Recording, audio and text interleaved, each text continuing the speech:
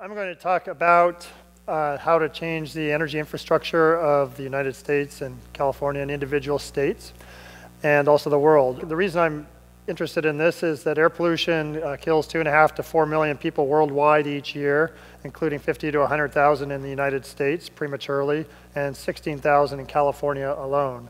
This is due to cardiovascular disease, respiratory illness, complications from asthma.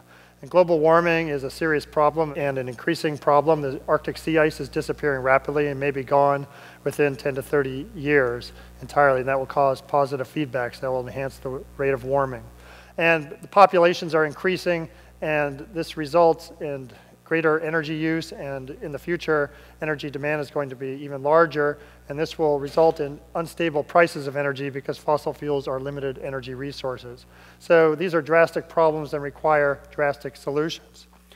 Okay, so this is an example of air pollution in Beijing, China just last year, and you had similar result this January, where this is equivalent to smoking 2 to 3 packs of cigarettes a day.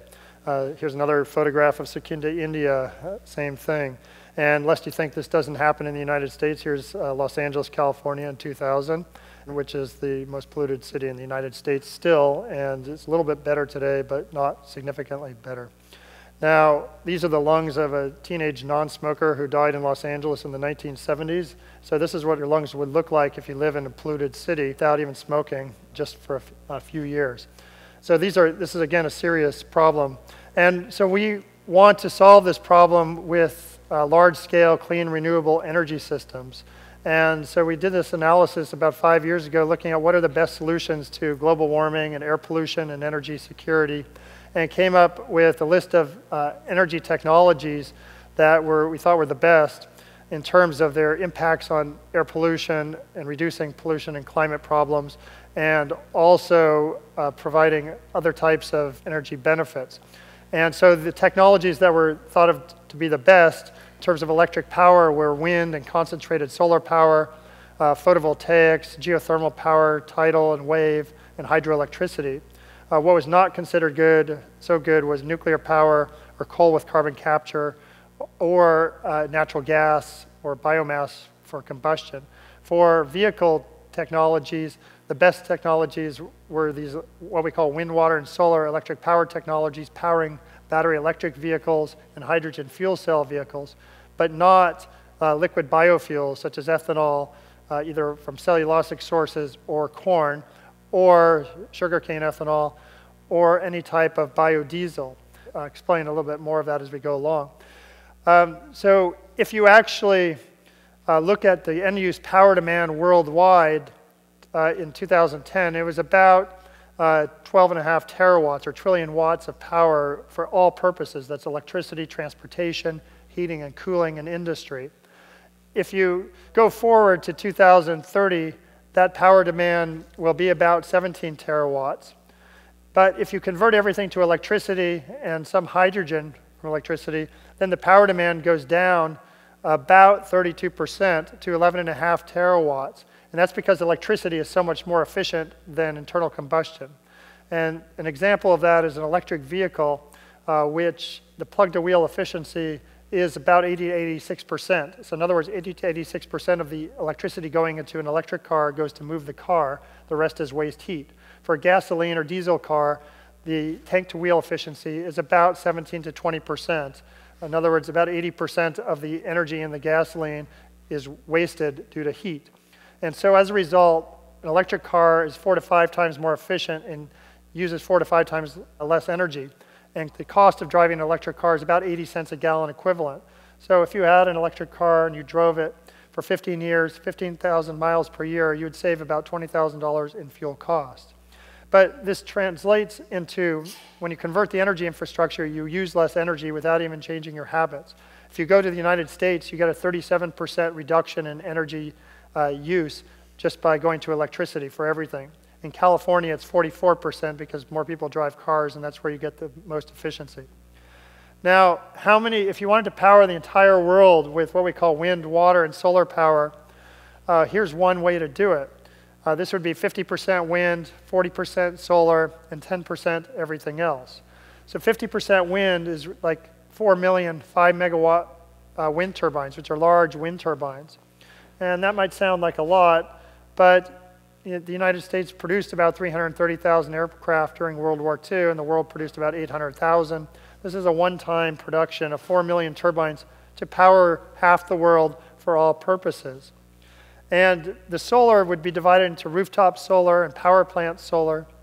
And the geothermal and hydroelectric would make up much of the remaining 10%, and most of the hydroelectric is already in place. If you did this for California, then we would have about 25, it would be more solar than wind in California just because the solar resource is a little bit better. But in this plan, it would be about 55% solar, 35% wind, and a little bit of hydroelectric, all of which exists, and some geothermal power. Now, you might say, well, this is going to take up a lot of land area, but this graph shows that the area required to power the entire state of California, for example, again, replacing electricity, transportation, heating and cooling, and industry, for all purposes, the electricity, or these generators, would only take on the order of 1% of the state's land for what we call footprint, which is the land touching the ground, and about another 2% or so for spacing, which is space between, for example, onshore wind turbines. So in this diagram, the yellow, in fact, is rooftop solar, so you would not need any new land for that.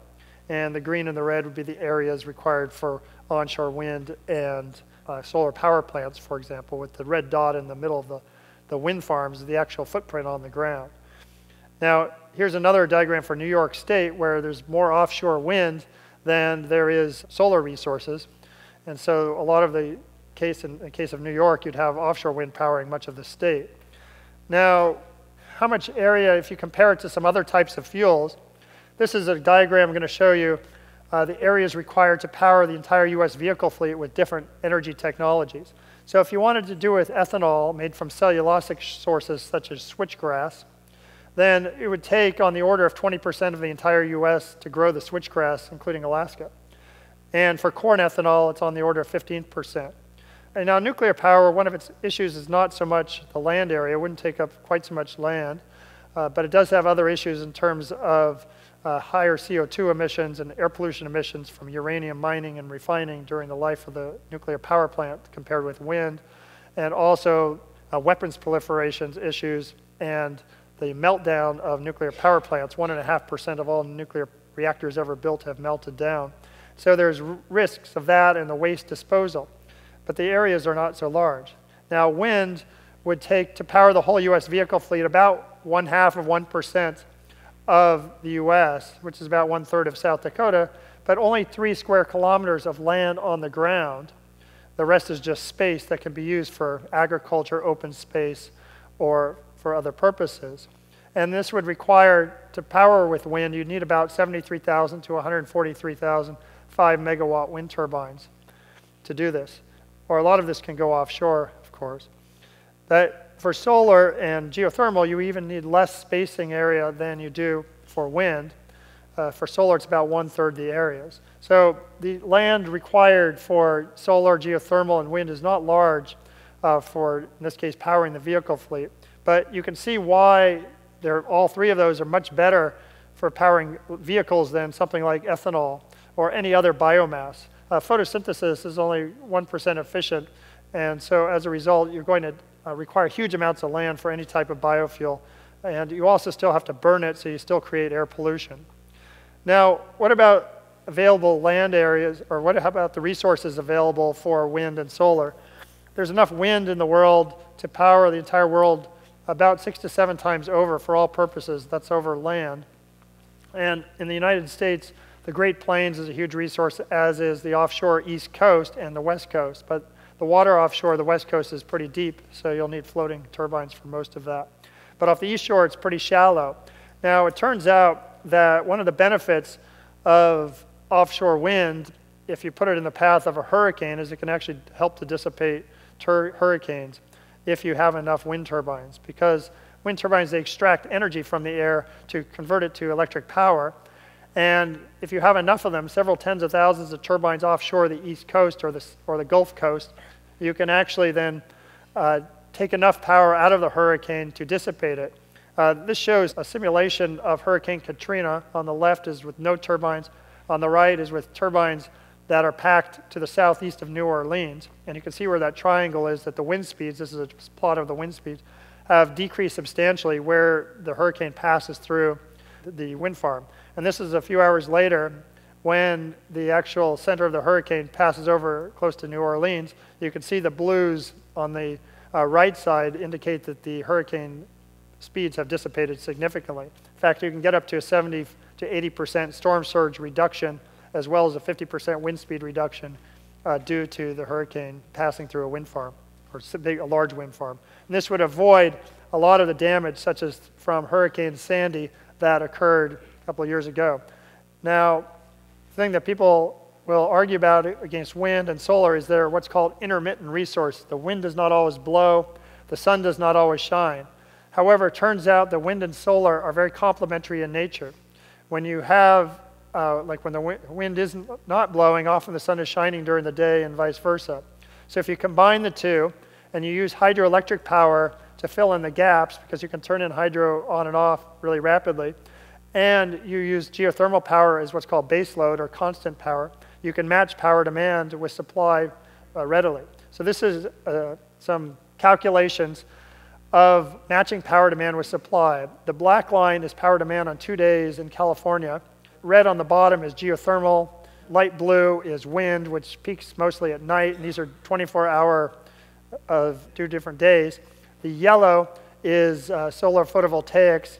The dark blue is hydroelectric, and the orange is concentrated solar power. If you combine these, you can see that the power demand, the black line, is being met by all these renewable energy sources. And it turns out that this was possible 99.8% of the hours over 2 years, and only 0.2% of the hours did you need some backup, such as natural gas. Now, what about the costs of energy from these? Well, today, onshore wind is about 4 to 10 cents a kilowatt hour, and geothermal is also not too expensive. Hydroelectric is pretty inexpensive. Now, offshore wind is more expensive. Solar is higher, but coming down rapidly. And tidal wave power hardly developed, so they're more expensive. Conventional fuels like coal and gas, the mean price of energy is about 9.2 cents a kilowatt hour right now, but there's another 5 cents a kilowatt hour of health and climate costs. So it makes it about 14.5 cents a kilowatt hour. Makes it even more expensive than wind right now.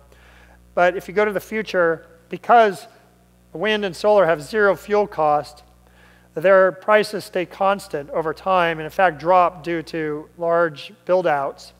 And while fossil fuels are more limited, so their prices go up over time.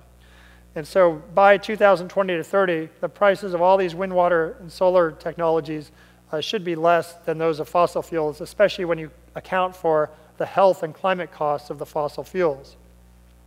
Well, here's to prove that, because when you put in wind, for example, you stabilize the price of electricity.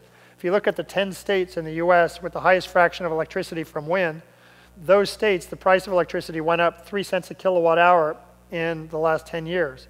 All the other states went up 4 cents a kilowatt hour, and Hawaii, in fact, went up 17 cents a kilowatt hour because they rely heavily on fossil fuels, which have limited fuel supplies, and so their prices go up over time. The other big benefit of converting to wind, water, and solar for everything is reducing air pollution mortalities on the order of 60,000 in the US. And that would save, in terms of cost, about $530 billion per year, or about a little over 3% of the GDP of the United States, just by eliminating all the air pollution costs. And you generate lots of jobs, about 5 million over the US for construction, and about 2.5 million for operations of the facilities. What about a timeline? If you want to transition to clean renewable energy, you'd really have to start now. But by 2020, you'd need all new energy technologies and transportation to be clean, such that every new car is an electric car, every new power plant is a clean power plant, etc. And heating in your house is not natural gas, but electricity. Then by 2030, that would replace 80% of the infrastructure, and by 2050, 100%.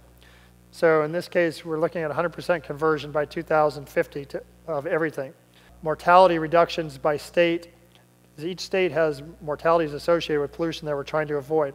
So to summarize, if we convert to wind, water, and solar, electricity, and hydrogen for all purposes, you reduce end-use power demand in the US by around 37%, and eliminate almost 60,000 air pollution deaths, which is about 3.5% of the US GDP in terms of the cost, and another $730 billion a year in global climate costs that are currently occurring. You create 5 million construction jobs and 2.5 million operation jobs.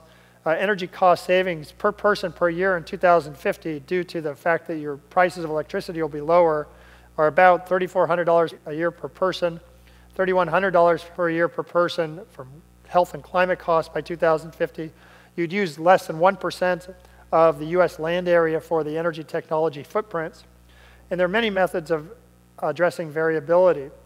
But materials, there are some limits, but recycling may be needed, but they're not limits that would stop this from working. The biggest barriers are the upfront costs, lobbying, and politics.